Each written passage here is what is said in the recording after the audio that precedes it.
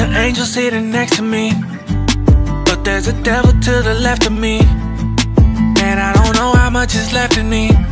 Guess it's time to determine what's my destiny.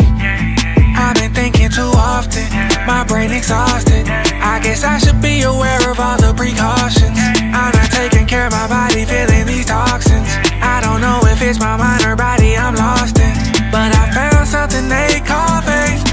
They said to walk with and talk with